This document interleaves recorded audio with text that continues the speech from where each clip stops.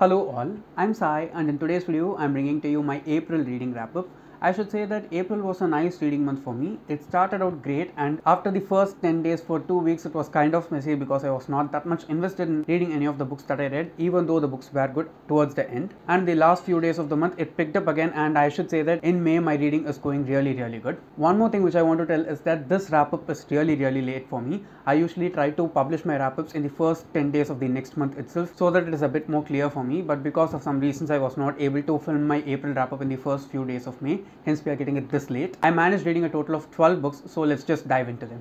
Starting with the physical books, I managed reading a total of 4 physical books and all 4 of them were solid reads for me. Of these, the first one is Act Cool by Tolby McSmith, which is a YA contemporary book and it is dealing with a trans main character. Here we follow August Green, who's a trans boy, and he moves into New York City in order to get into this high school for acting. He's very passionate about acting and he wants to get into this school. His parents are transphobic, so the only condition that they give him in order to move into New York City to pursue his passion is that he must not change his sex. But after moving into New York City, he takes over the sex change process and he's hugely supported by his aunt, who's a great character written by the author here. We basically just see August going through his high school life in his final year of school, pursuing his passion and facing a lot of issues because of his gender identity. It is a really nice book, and I should say that the author has expressed each and everything that he wants to express in the most clear way possible without making it messy at all. It does deal with a lot of serious issues, but the way in which the author presents them to us is very proper in its tone without trying to be forceful in any way. Having said all these things, I want to mention that while reading the last third of this book, it was a bit difficult for me because it was emotionally taxing seeing all the things that the main character was going through. So please do keep that in mind alone if you are going to read this book. And including that, I should say that this was a really nice read for me. It was a solid book and I rated it 4 stars. The author also has another book called Stay Gold, which is out already. I don't have the physical copy of it, but it is available on Storytel, so I think I might listen to that also. Let's just wait and see how it's going to go. The next one is A Song of Wraiths and Ruins by Roseanne A. Brown, which is the first book inside a YA fantasy duology. And I should say that this series itself as a whole was a bit surprising for me because in the beginning I was not that much interested in reading the series because it is kind of a series in which both our main characters try to kill each other without the other knowing. It is a very basic YA plot, but the way in which the author has dealt with it is kind of different, and at the same time the backdrop against which the series is set is also fresh for me compared to the other fantasy series that I've read so far. Here we follow our 2 main characters, Karina and Malik, of whom Karina is the crown princess for this huge kingdom, and in the beginning of the first book her mother dies, because of which she is going to inherit the throne. And Malik is this boy from a very low class inside the society where classism exists hugely, and because of this he has been deprived of a lot of privileges that even normal people get in this world. Because of some things that happen in the first few chapters of the book, both the princess as well as Malik have to kill each other without the other knowing in order to get what they want inside the series. Both of these characters have been written well by the author for me, and I should say that for the first book this was very engaging because it was action packed throughout. From the beginning of the book until the end, I was not like bored at any instant. I just wanted to keep on flipping the pages because there was something adventurous going on throughout the book. It was a decent first book to a duology and I rated it 4 stars. I'll talk more about the series when I talk about the second book. The next one is a short story collection which is also part of yet another very popular series, and it is The Return of Sherlock Holmes by Sir Arthur Conan Doyle, which is the 3rd collection of short stories inside the entire Sherlock Holmes series, and I've been reading this series ever since the mid of 2021, and I should say that I'm taking my sweet time with it, and I'm also enjoying the series very much because I know that if I read this series fast I'll not be able to enjoy the intricacies and the brilliance of the series in any way. At the same time, the character development of both Sherlock Holmes as well as John Watson inside this one is really nice. Okay, my most favorite part about this series compared to anything else is the friendship that is maintained by the author between both of these main characters. It is very realistic, and I don't think I have read this kind of friendship in any of the other books or series that I've read so far. This is a collection of 13 short stories, and I listened to the audiobook that is narrated by Stephen Fry and followed on with the physical copy. I've told this many times before while I have read the previous books inside the series also. I'd highly suggest you to buy that audiobook collection, which is around 73 to 75 hours long, but it is completely worth it to spend a credit on Audible. I've been listening to the entire collection only through his narration and it is really nice. This was a solid collection of short stories, and just as the title suggests, this talks about the return of Sherlock Holmes 3 years after the end of the past story inside the entire series. I enjoyed their banter, I enjoyed all the adventures and the mysteries that the author has written, and it was a fun ride for me, so I rated it 4 stars. The last physical book is A Psalm of Storms and Silence by Roseanne A. Brown again. This is the second book inside the duology, and I should say that I enjoyed this one a lot more compared to the first book because there are so many more things happening in the second book compared to the first book. And one more thing which I want to say is that the first book ended a bit further inside the story, so I got certain doubts of how the author was going to continue on with the second book. I read both of these back to back, but I was able to finish this a bit farther only because it took a bit of time for me to read because it is huge in size. In both of these books, one thing which I enjoyed a lot about the author's writing is that she gives mental health issues and mental illnesses for both the main characters inside the series. Karina, who's the female main character, is suffering from PTSD continuously, and because of this she also has some very severe migraines. The male character Malik has extreme anxiety, and the way in which it manifests in him is also very difficult to read at times. If you are a person who has anxiety, please do keep that in mind while you are going to read the series because all of them are very realistic. Okay, while I was reading some of the scenes with Malik, I was able to feel what he was feeling because I'm also an anxious person. Having said all that, even though both of those issues were properly addressed by the author here, the way in which the characters were shown to deal with them did not seem that healthy to me. The author has said in a note in the beginning of both of the books that she has dealt with all of these issues in the best way that she could and she is equipped with. So I think I can waiver that a little bit. As a whole, this was a nice adventurous series, and I think I will reread it sometime in the future also because I like the setup in which the series was taking place, and that itself made a lot of things seem a bit more fresh for me. And I rated the second book 4.25 stars. Moving on to the audiobooks, I managed reading a total of 6 audiobooks in April, and of these 6, 3 belong to a single series. So I'm going to talk about the series first, and it is the Tiger at Night trilogy by Swati Teerdhala, which is a YA fantasy series that is set up against an Indian backdrop, and this series was something which I loved from the first book to the last, okay? Especially the Indian setup and the way in which the author has written our culture intertwined with fantasy in this one was awesome. I think by far this is the best Indian influenced fantasy series that I've read. I have not read that many, but of all the things that I've read, I think this is the best because I don't think anyone who's not of an Indian ethnicity can write this series with such authenticity and fluidity personally, because it was just so original for me. In the beginning, after reading about the author, I thought that okay, she is Indian American, so it might not feel completely Indian for me, but trust me, if I had not read anything about the author, if I had not read her name, I think I would have easily believed that this is a series that is written by an Indian author who lives in India, because it was very fluid.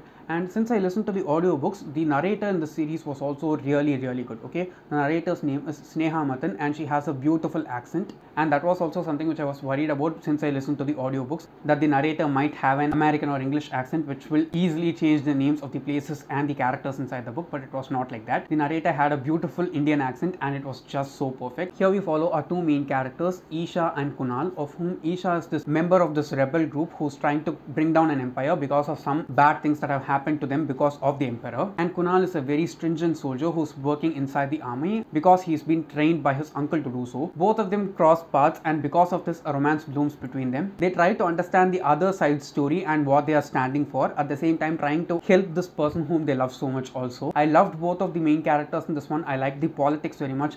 The magic was a bit soft and fluid, and I think I could have liked it better if the magic was a bit more hard and intricate. But having said all those things, the Indian layers of the story was the thing which made me love this series so much. I'm sure that I'm going to recommend this multiple times in the future, but I should say that I'm super glad that I've read this series, and I want to read more by this author also in the future. I rated the first book, The Tiger at Midnight, 4.5 stars, the second book, The Archer at Dusk, and the third book, The Chariot at Dawn, both 4 stars each. It was an amazing series, and if you've not read it, please do go for it and try it. It's completely worth it.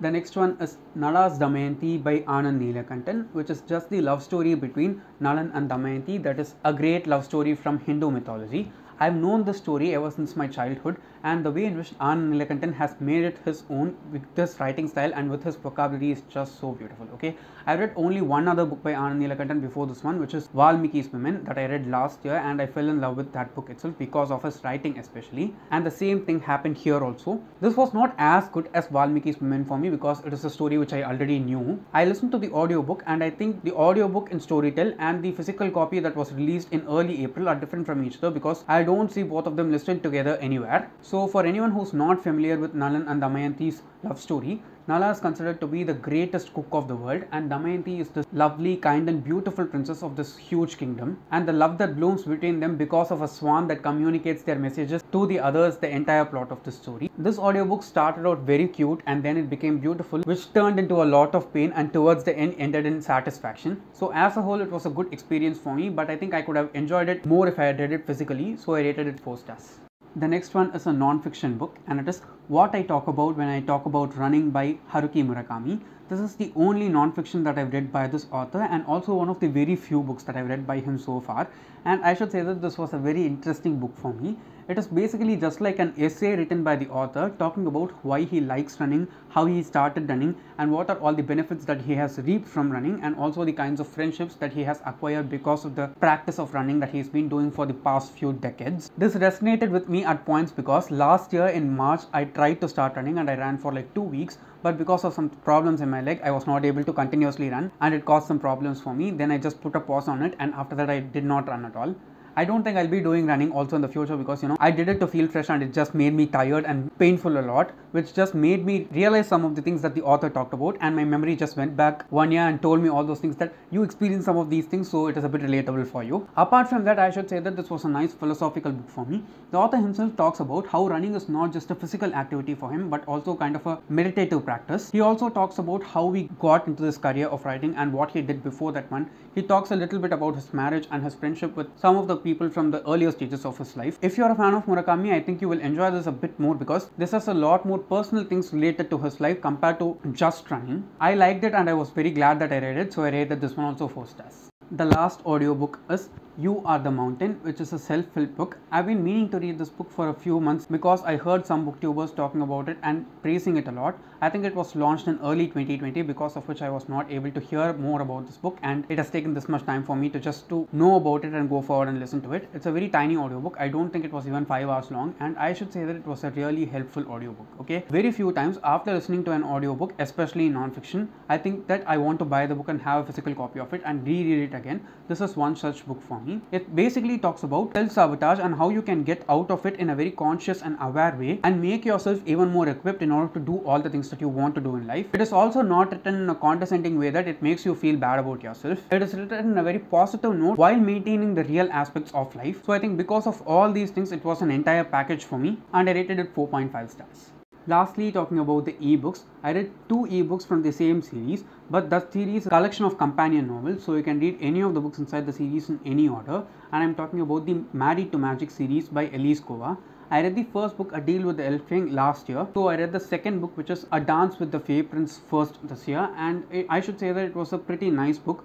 I'll not say that it was great in any way, okay? It is just same when it comes to the plot as the first book. Here we follow our main character who is living along with her father, stepmother and her stepsisters in a house, and because of some things that happen, she is married to this man, married because she is literally sold to that person, but after she gets married, she lives a much more comfortable and happy life than she lived with her stepmother and her father. Only after a few days from her marriage, she realizes that she is married to a fae and not a human being, and because of which she tries to escape, and some things happen in her life. And since she is a human being who's gotten into the fae world right now, there are some complications that happen inside the fae world also, which the fae prince and her have to deal with together. I should say that it was quite a boring book for me, but it was not so boring that I want to DNF it. The first book was much better compared to this one, so I rated this one just 3 stars. I'd not even recommend most people to read it if they have read the first book because it was not that great. I'd say that if you want to enjoy the series more, start with this book, read the third book and then go to the first book, because of the 3 that I've read so far, the first one was the best. I don't think I'll recommend it that much. And the last book is the third book inside the same series, which is A Duel with the Vampire Lord, again by Elise Kova, and this one was much better compared to the second book. It was not as good as the first book for me, but even having said all that, this was a really good installment inside the series because it just felt a lot huger in scope compared to the first 2 books. Okay, the first 2 books just felt like they were a lot more contained compared to this third book, but only in this third book I was able to see this whole world expanding, since all these books are part of the same series and happen inside the same world. They are all connected with the others in some way, but you need not read the other books in order to understand and enjoy each and every one of the 3 books. I liked this one a lot more compared to the second book because it was much huger in scope. The author did a lot more groundwork for this book compared to the second book. The romance in this one was also really nice compared to the second book, but it was not as good as the first book again. And as a whole, it was a fun and much darker read compared to the first 2 books inside the series. So I rated it 4.25 stars. So yes guys, those are all the 12 books which I read in April, and don't forget to leave your April wrap up in the comments below because I want to know what you have read. And if you've read any of the books that I've talked about in this video, do leave your opinions on them in the comments so that we can have a discussion. And if you did enjoy watching today's video and found it useful or helpful in some way or the other, don't forget to give it a thumbs up and also share it to your friends. And if you want to get more content from me, do subscribe to the channel. Thanks for watching and have a great rest of your day.